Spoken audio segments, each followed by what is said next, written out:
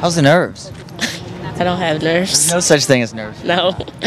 No, it's just not nerve-wracking. It's just like, just a performance. It's not, I never see it as pressure or anything. It's like, why not just have fun? Everybody just makes it like championships. Just, why not another meet, different arena? You know, same routine. You're not changing anything. Just go out and do the best you can. So do you see it more as a performance than a competition?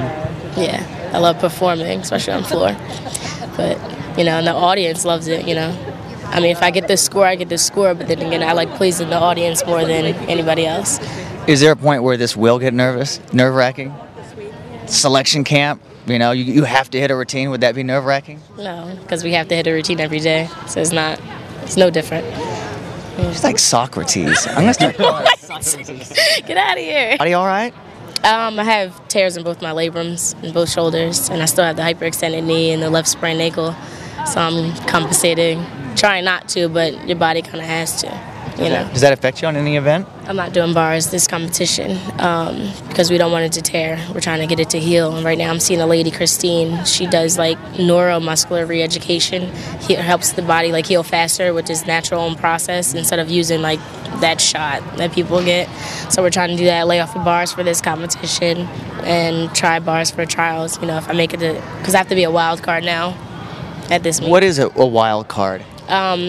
Everyone who can, if you're not doing all 4 events, like Alicia's not doing all 4 events, if she can score 15 on each event, she can get put on the national team. But if you don't, you have to be known as a wild card. And seniors only get 2 wild cards.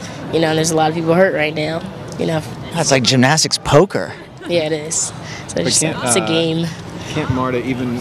She can still select whoever. I believe so. Yeah. I believe if the audience wants you there, if Marta wants you there, she's going to put you on the team. You know, so it's not a big thing or a big worry, you know.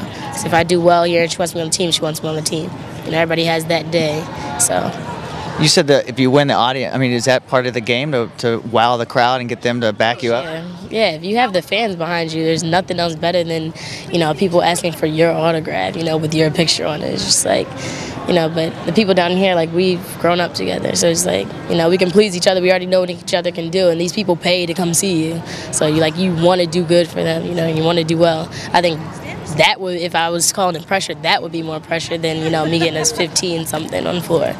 You know, so I just look at it different. I don't know.